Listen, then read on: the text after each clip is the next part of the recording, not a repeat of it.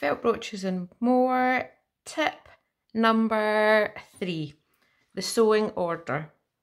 So here I have all the pieces for the little robin that we cut out earlier. So this is the top layer, so I'm going to start with this and the details. So the details we have on the robin are the red breast, the wing, and we would have a little eye as well. So I'm going to place the pieces on.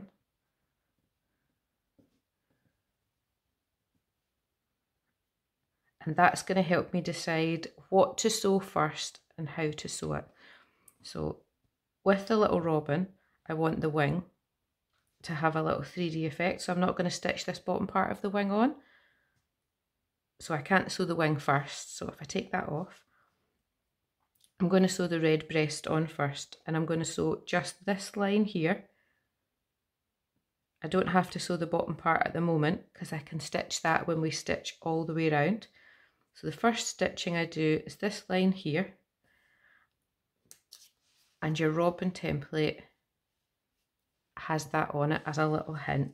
And there are some hints in the instructions that help you with this. So this line here first, and then I'm going to place the wing over the top, and I like that to overlap on the red breast. It just adds a little bit of detail, makes it look 3D. And when I do this, I'm going to stitch just this line here. So just along the top of the wing, and when that's stitched down, it's going to leave this little 3D bit here, and that just adds a nice little bit of detail. After I do that, I'll stitch a little eye on, usually with a little bit of black thread and a few stitches. Once these parts are all on, I can layer up my front and the back. In tip 1, we talked about flipping the template over to draw your second piece, and the reason for that is so that any of your lines that you've used that are left over when you cut out will all be inside your piece, so you won't have any lines from drawing around your template on the outside. So there we go, the order of sewing. There are tips for a few of the pieces in the kit.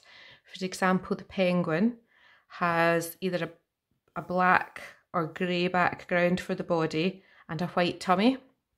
It also you would also want to sew on some eyes and the little beak. So my recommendation for that would be you sew the tummy on first, and then you sew the beak and the eyes before you do the whole piece together.